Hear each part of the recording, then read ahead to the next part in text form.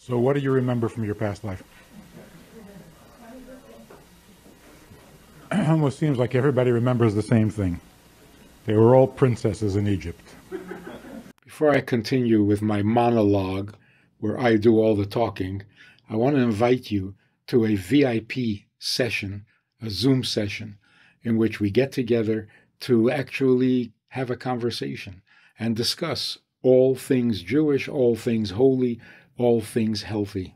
So click on the link below and join us, where we can have a two-way conversation. The first thing we know about past lives is that we don't remember them. Now, this can be attributed to simply the trauma of birth, because the soul comes with its memories. The soul certainly doesn't forget. So why don't we know our past lives? It could be the trauma of birth, because the past life that we're all very familiar with is the immediate past life. What is everyone's immediate past life? 9 months in the womb. During those 9 months, the soul experiences many things, and they're almost all positive. The soul is taught the entire Torah during those 9 months, and that can't be bad. And yet, the minute we're born, we forget it all. So it's not surprising that we don't remember the time we spent in heaven when we can't even remember the time we spent in the womb. So there are people who argue or assume that there is no memory, and that the fetus in the womb does not think or feel or experience. And so there's nothing to remember. And all of life begins at birth. And even that we don't really remember very well, do we? A comedian says he found the diary that he had been keeping since the day he was born. The entry on the first day, still tired from the move. Second day, everybody talks to me like I'm an idiot. We don't remember even being born. But we've now discovered that it's not true that the fetus has no thoughts or feelings or experiences. The exact opposite is true. The fetus is an entire, complete human being. And the only thing it's missing is the power of speech. Because there's nobody to talk to anyway, so why should he have? So the only thing a fetus is missing is articulation. But every experience, every emotion, every thought, every idea, every conversation, it hears it, it remembers it, it understands it until the moment of birth. And then it's all erased. So tradition has it that an angel comes along and makes you forget. But the birth trauma itself is enough to make you forget. The transition, the change from life in the womb to life outside the womb, that is shocking enough, traumatic enough to make you forget. In fact, we really need to explain or understand how it is that that trauma doesn't destroy us altogether. How come it doesn't cripple us more than just erasing our memory? Now, not everybody's memory is erased equally. There are people who do remember being born, and they remember being fetuses. Some of those people are tzaddikim, in whom there is no forgetting. They forget nothing. They remember being in heaven, they remember leaving heaven, they remember being conceived, they remember being a fetus, and they remember being born. They forget nothing, because forgetfulness comes from unholiness. In holiness, nothing is forgotten. Then there are other people who are not tzaddikim, but they also have some memory. And those memories torture them, because I guess we're not supposed to remember. So there are people who have this ESP. They remember things, they see things, they know things that other people don't know. And it disturbs them. It's a little too much. And they'd rather not know, but they can't block it. They can't stop that flow of information. But as a rule, we forget. We forget those wonderful months, which in different places in Torah, those 9 months in the womb are actually referred to as heaven. So when it says the soul before it came down to earth while it was in heaven, it could be talking about those 9 months in the womb, because they're heavenly, even though it's very physical, but it's heavenly. Would there be a virtue in remembering our past lives or discovering our past lives? Obviously not. If there were virtue to it, then God would allow us to remember, or cause us to remember, or help us to remember. And he hasn't done any of the above. So the retrieval, going back through regression or whatever it is that they use to get in touch with a past life, it doesn't really do any good. It's fascinating, of course. It's a little speculative. You can never be quite sure that what you're retrieving is true and not imagination. But all in all, even if the retrieval is correct, what does that do for you? So for example, a person has a problem with, let's say, stinginess. A person is very stingy, can't share, can't let anybody into their life. So they regress through whatever, and they get in touch with a past life. And in a past life, they had the same problem. So what does that do for you? It's fascinating, but it doesn't make you any more generous. It doesn't help you be any more generous. It just tells you that you've had this problem for a long time, which could actually be even discouraging. But knowing that there were past lives without remembering them is a very important piece of information, because it does help us be moral and godly and good. Because knowing that there's a past life is all part and parcel of knowing that there is a mission. See, in Buddhism, if you know a little bit about Buddhism, reincarnation is an automatic process. Everything is recycled. Everyone is recycled. Constantly, endlessly, pointlessly. If you want to get out of that, if you want to stop being recycled endlessly and pointlessly, then you have this discipline of meditation and so on, where you can attain enlightenment, and then you won't be reincarnated anymore, and the cycle will stop. This is probably part of the philosophy that Avraham, on his own, discovered before God spoke to him. See, God first spoke to Avraham when Avraham was 75 years old. Prior to that, he had discovered God on his own, was worshiping God as best as he knew how, but he hadn't heard from God. When Avraham was 75 years old, God appeared to him and said, I really like what you've come up with. That's great, but let me tell you my side of the story. Let me tell you what it looks like from where I sit.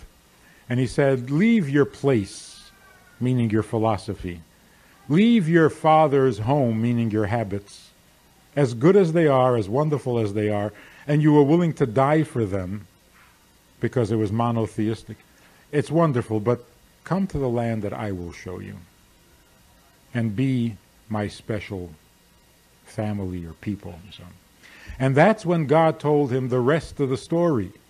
So if Avraham had discovered that souls are reincarnated, God now let him know how, when, and why.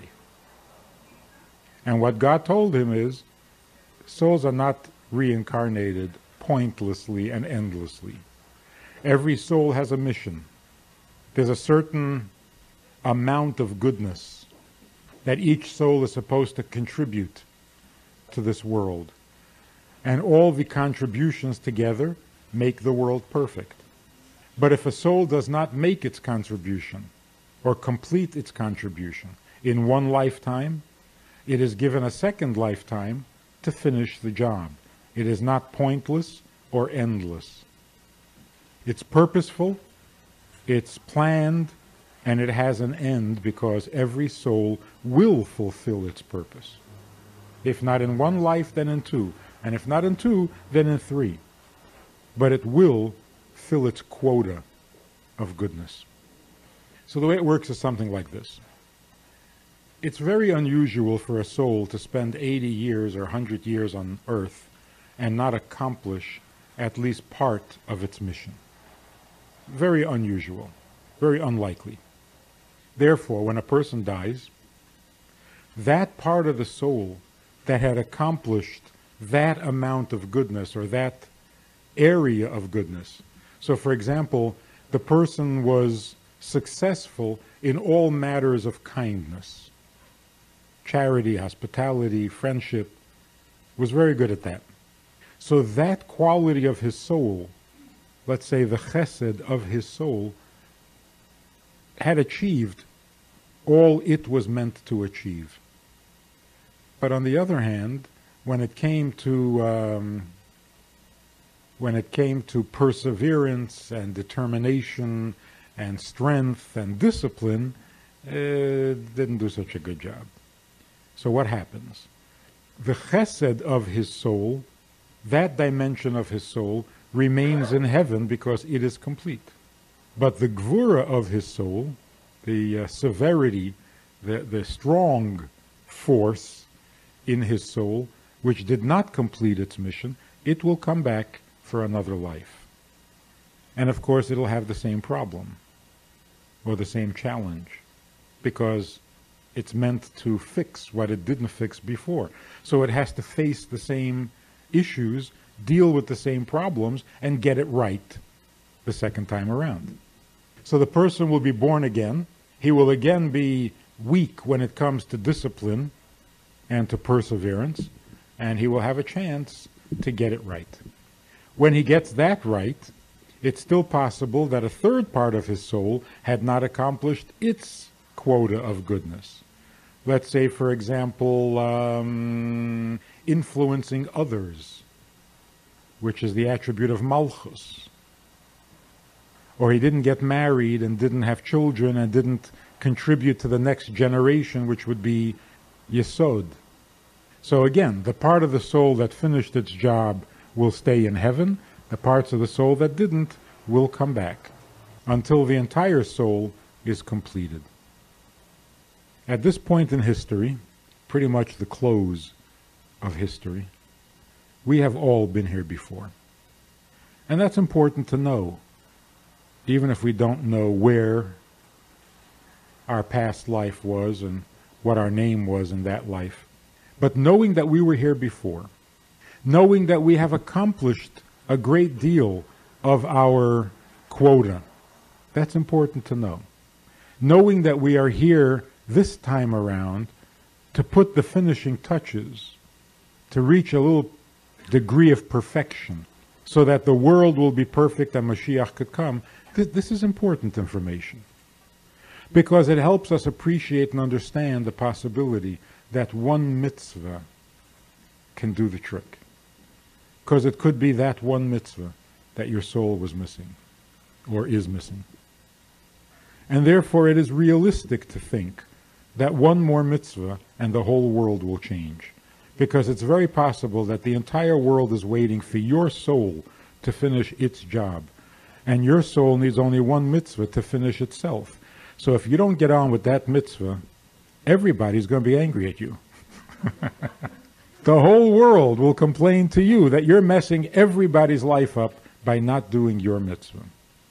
There was a writer who spent some time in Crown Heights, a psychologist. And one of the conclusions, one of the discoveries that she made is that here are a group of people, and she was focused mainly on the teenagers. Here are a group of teenagers who, whatever their personalities and whatever their issues in life, they all have one thing in common.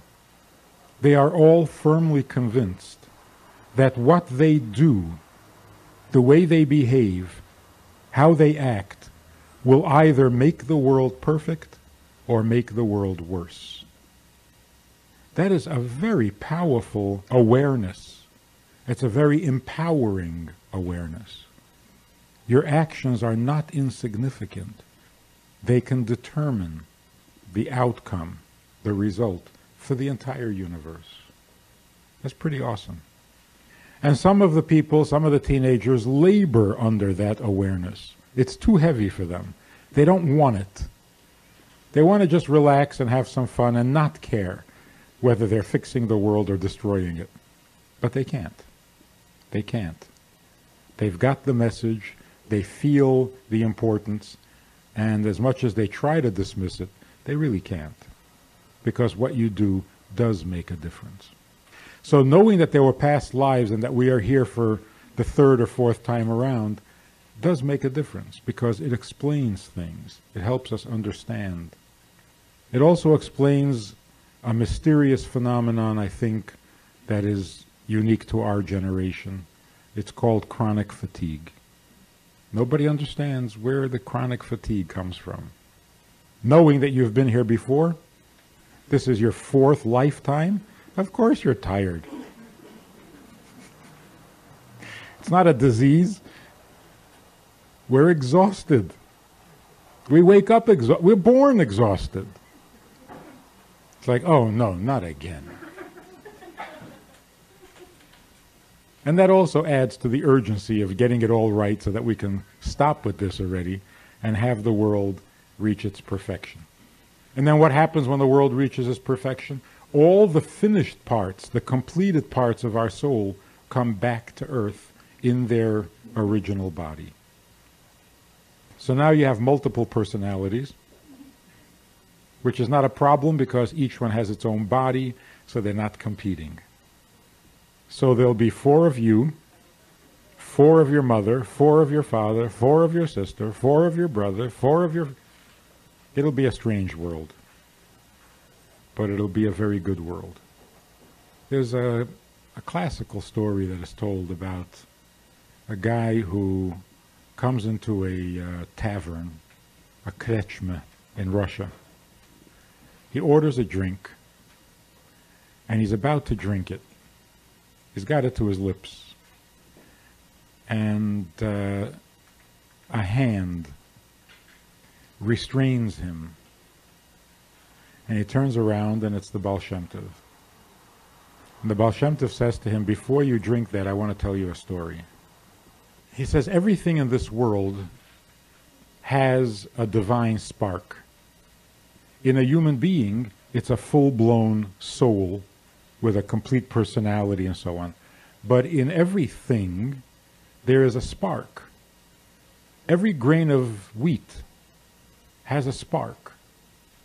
And that spark is aware of its purpose or usefulness in this world. So there's this grain of wheat, which the farmer has in his basket, and he's walking down the furrows, down the plowed field, and he's scattering these seeds, these kernels, planting them in his field. And every kernel is praying that it be planted properly and not be left in the basket and discarded. So the seed's prayers are answered and he is planted. He falls on the field, in the furrow, in the plowed part. Other seeds are not so lucky. They fall on the unplowed part and just spoil on the surface of the ground.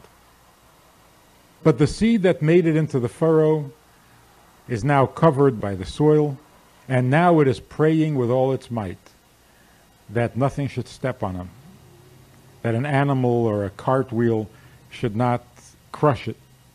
And its prayers are answered and it starts to take root.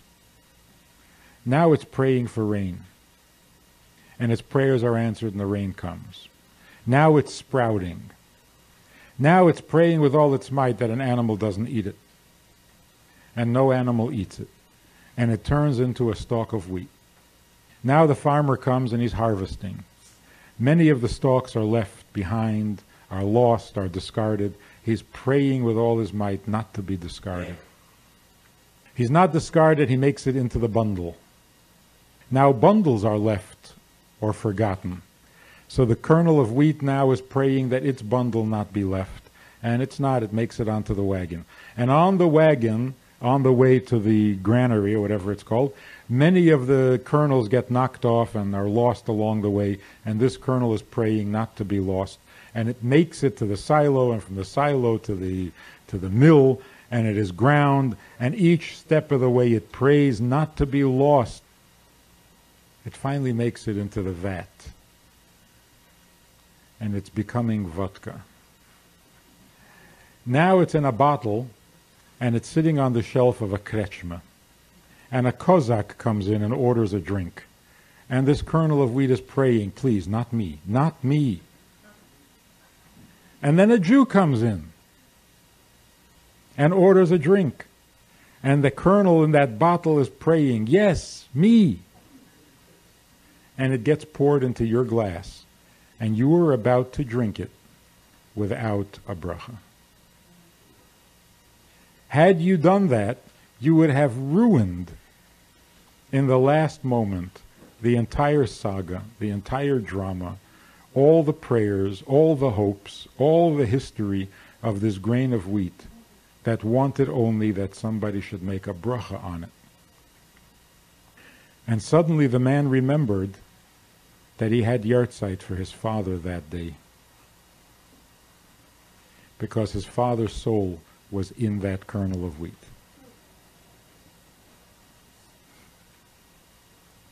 I'm not suggesting that every time we eat something we should worry about whose soul is in it. I'm suggesting that everything we do has the same drama behind it.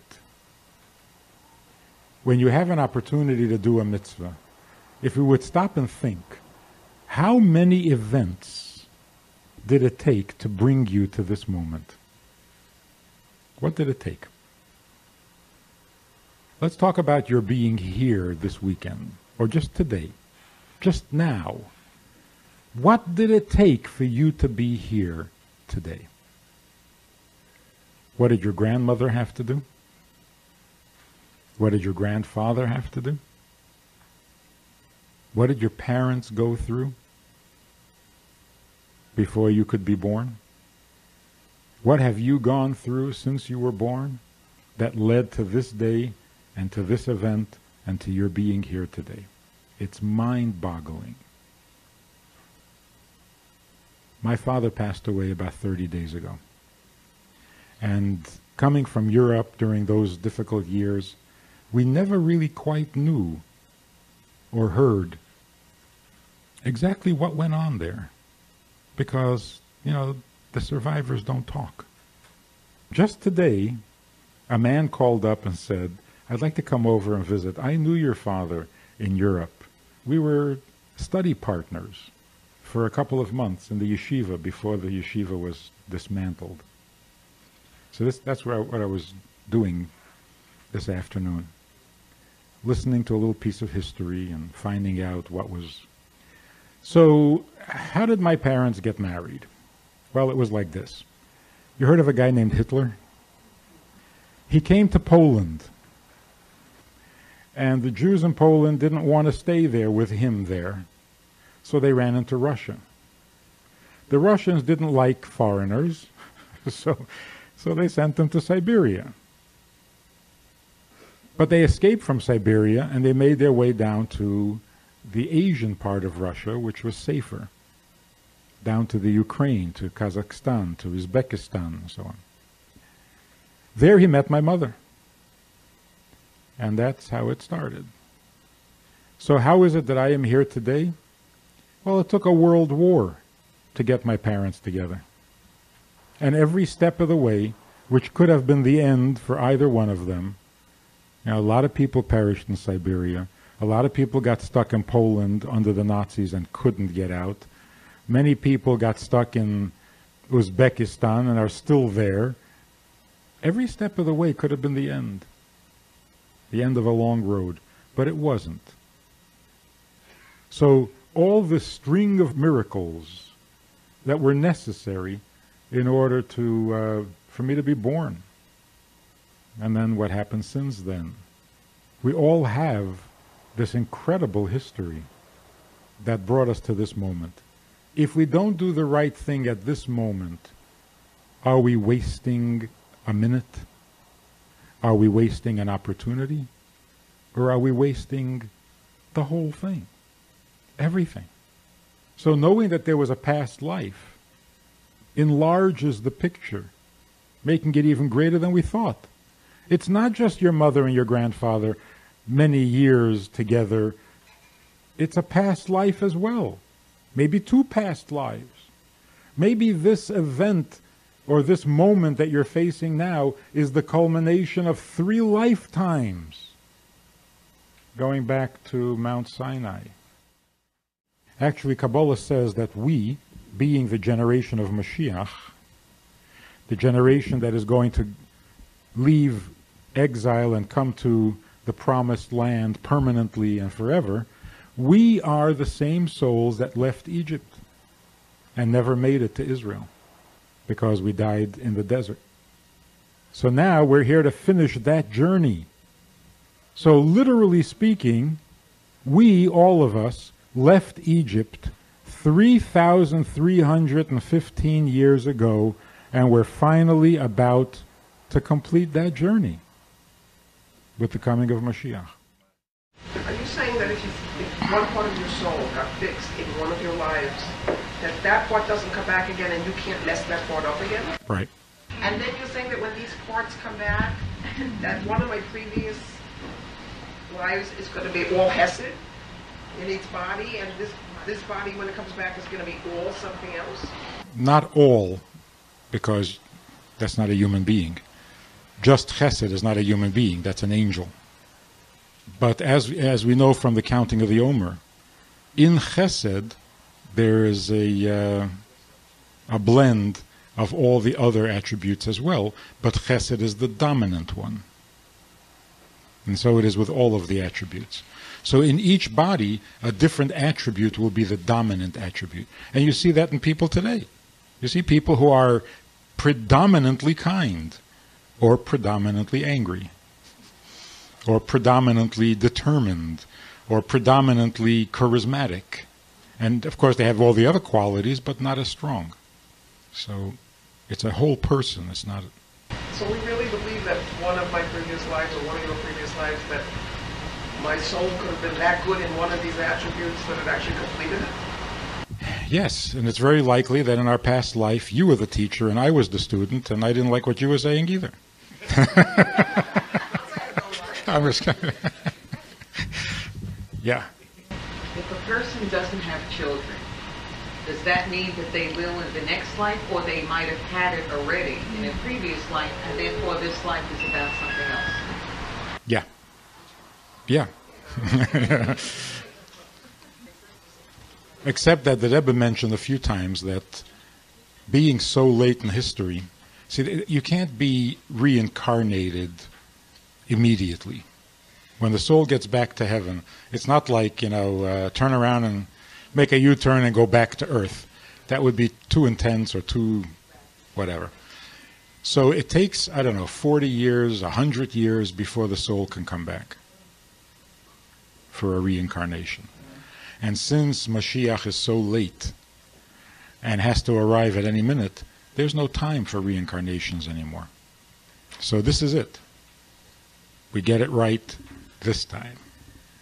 By the way, this explains how is it that if we are reincarnated, how is it that you can go to your great-grandmother's grave and it has real significance, a place?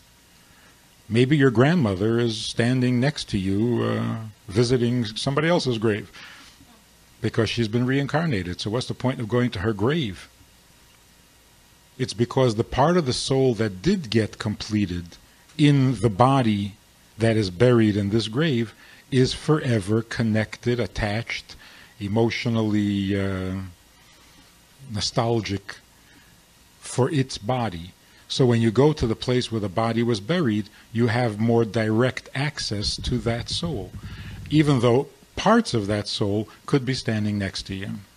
If the number of souls, if every Jewish soul was at Sinai, Is the number of souls constant? And how do we calculate that based on the number of people in incarnation? The number of souls is not constant. The soul of all Jews began in Avraham. There was one Jew. A few years later, there are 70 souls. Yaakov and his children. So one soul has now become 70. Those are the 70 souls who went down to Egypt. By the time we leave Egypt, there are 600,000 souls. That's a pretty good increase. And those 600,000 souls, as was the case with Avraham's soul, are collective souls, master souls. Avraham's soul contained within it all the future souls. All future souls were then contained within the 70 souls. All future souls were then contained within the 600,000 souls. So you have master souls, and then you have the branches and the offshoots and the... So there is a constant number of master souls, but the individual souls keep increasing. But even there's a certain limited number of souls. When all those souls have completed their mission, the exile is over and it's time for Mashiach. So it can't go on forever.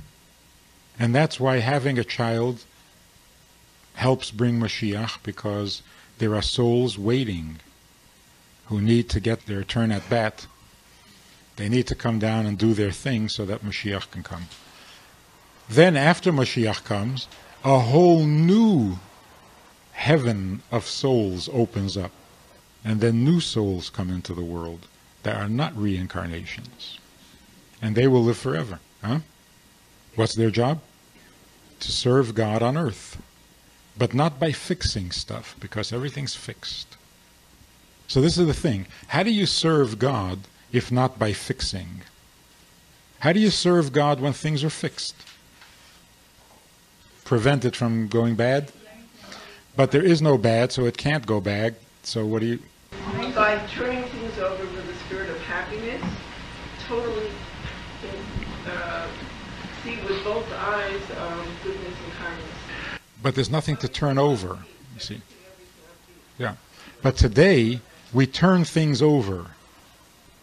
We make the bitter sweet, we make the dark light, we make the evil good. But there's going to come a time when there's nothing to turn over.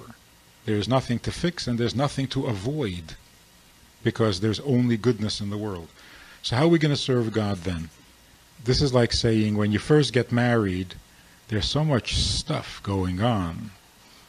You know, you got to get used to each other, you got to stop getting on each other's nerves, you got to learn not to aggravate each other, you got to learn to make nice, you got to learn to make sure that they're not going to regret marrying you. There's a lot of stuff to fix and to complete. What happens after you've been married for like 65 years? There's nothing. There's nothing to fix. There's nothing even to get to know. So do you not serve each other anymore?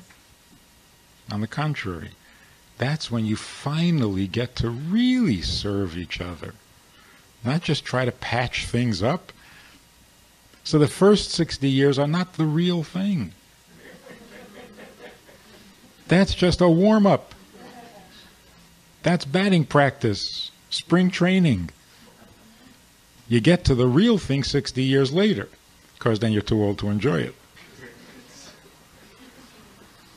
But that's the true nature of a married relationship, is not when you're making the marriage work, but when there is nothing more to do for the marriage.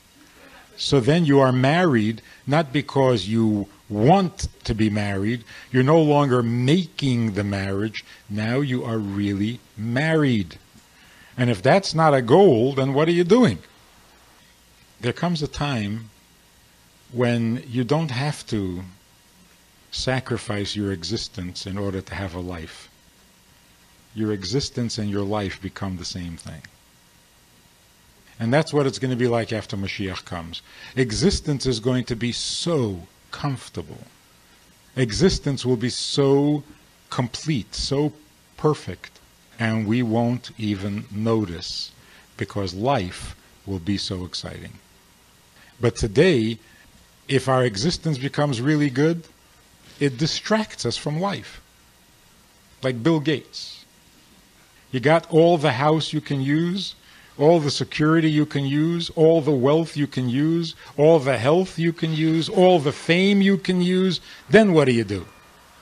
Then you turn around and say, so what's the point of life? So when your existence becomes perfect, you realize that you've been neglecting your life. So you rush off to do something good. Help somebody, give charity, build something, do something. Because all you've done is guarantee your existence, your survival. So when Mashiach comes, we will be able to have a perfect existence because it will not distract us from our life. And that's what it's like after you've been married for 65 years. After Mashiach comes and we're just naturally good, how are we going to be different from angels? A number of things. First of all, angels feel no satisfaction. They get no satisfaction from the holiness that they have because they didn't create it. They didn't do anything to achieve it. When Mashiach comes, of course, the world will be perfect, but not of itself. It will have been made perfect by our efforts and by our mitzvahs and by our sacrifices. So the goodness will not just be there, it will be the result or the reward of our mitzvahs, so that it will feel not only holy but satisfying. So the big difference between us and angels is that we have freedom of choice. The result being, whatever we get, we deserved. We worked for it. So there's a fulfillment and a satisfaction from the holiness. And maybe that's why the Gemara says that even after Mashiach comes, we will remember the time we left Egypt and we will celebrate Pesach. Of course, the question is, why? You've got a bigger miracle now, why remember the old one? Because that's what makes us different from angels. Angels have no memory, they celebrate nothing, because they did nothing. But we will always remember that the holiness of Mashiach came from our struggles in Egypt and leaving Egypt and so on. Yeah. Is it true people come back because they want to come back? They ask to? Nobody asks to come back. See, we're very fickle. When you're here, you don't want to go back. When you're there, you don't want to come back. Wherever we are, we don't want to change. So if we're here, we don't want to go to heaven. If we're in heaven, we don't want to come back to earth. It's too traumatic to want it to happen. So as much as we know that heaven is beautiful, wonderful, comfortable, safe, we don't want to go there. And then when you get to heaven and you know how wonderful it is to be on earth where you can do mitzvahs and you can fight with people, we don't want it because it's just too scary. So that idea that souls choose to come back and choose their parents, that's not a Jewish concept. Yeah. Mashiach comes in the Shekhinah, the rights of gift, which is the widest good of the holy reflection of God that we will see. And so given that statement, and given that in Torah we have the 613 mitzvot, positive and negative encompassing, and Torah predicts the Mashiach coming, so how does the negative, what happens to now those negative commandments? You mean, will there still be kosher and non-kosher things? Yes, of course.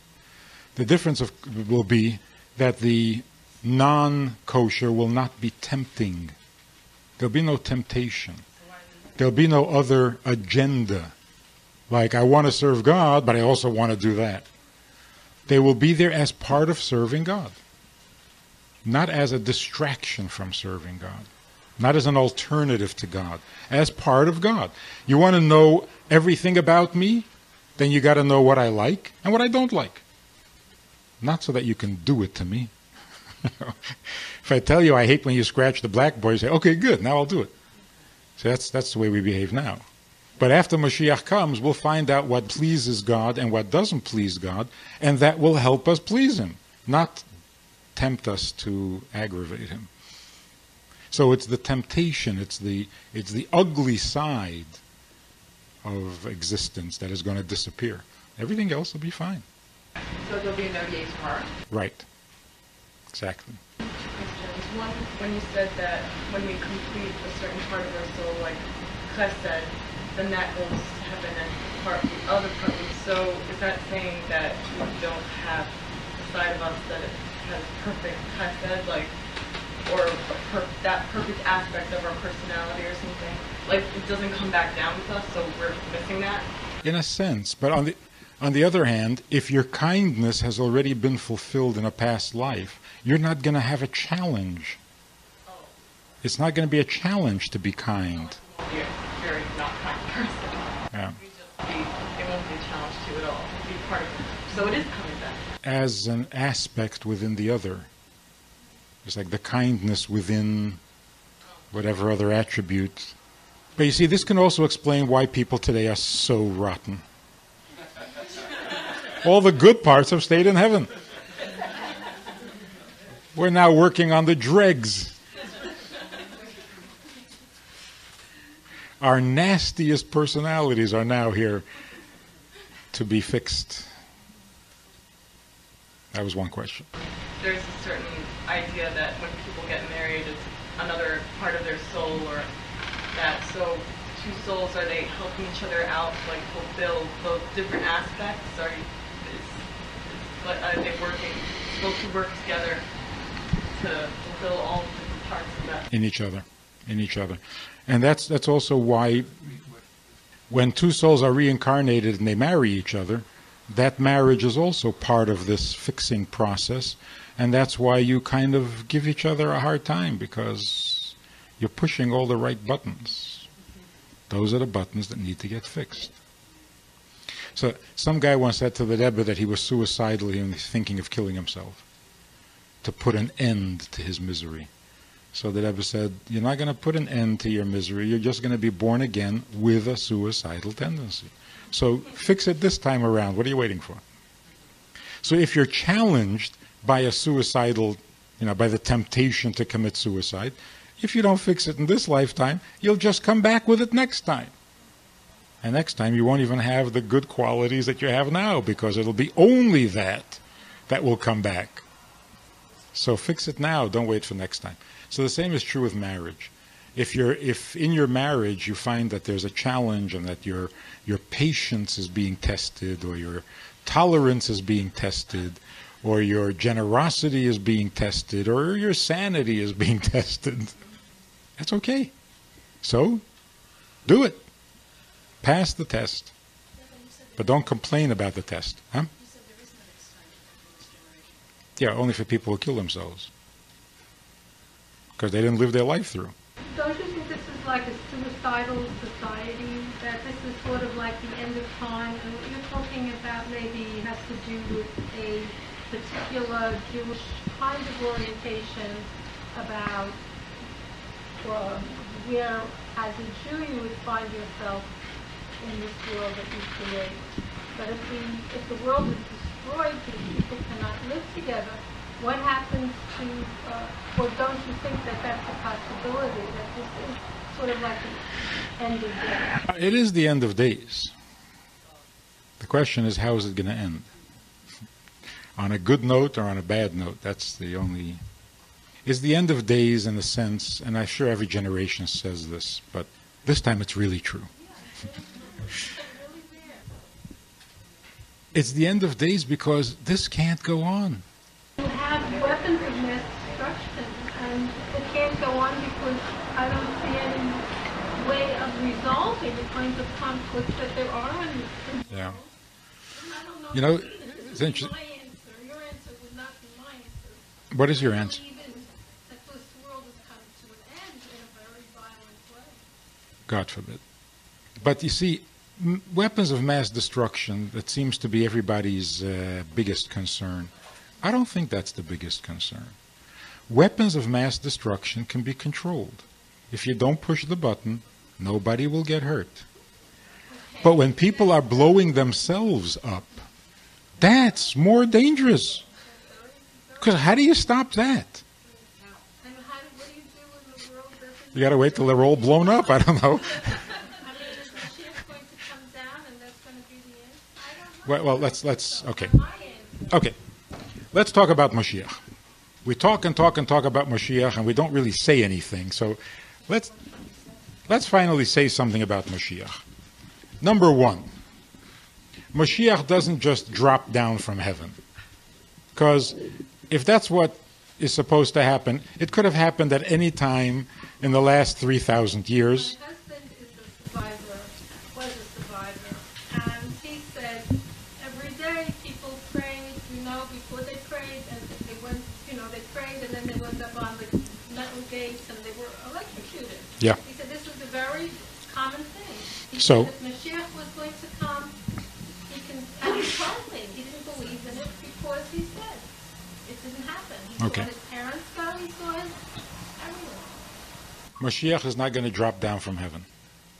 Mashiach is the outgrowth of all the years of our devotion and commitment and observance and self-sacrifice. Mashiach is the result. He's not a new beginning. So it's very wrong to think that the world is a big mess.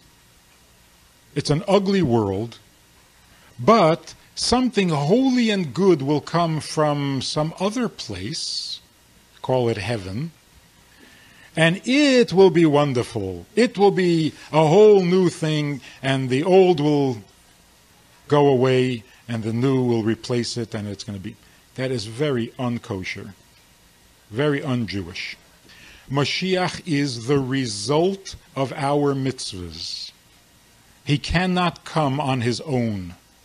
He can't drop down from heaven. He has got to blossom out of the mitzvahs that we have invested into this world. So, why should it take thousands of years for Mashiach to come? He could drop down from heaven in a minute. What's with the 1,000 years? It's because Mashiach comes out of our effort, not from heaven. So it's our effort that brings a perfect world. Mashiach is just the conductor. Mashiach is just the catalyst that causes this final production to all happen in an orderly fashion and so on. But what is happening is our mitzvahs, our service, our efforts, our tears, our pain, that's what brings Mashiach. Now, what's going to happen when Mashiach comes? There will be a resurrection of the dead. Our ancestors will come back to life.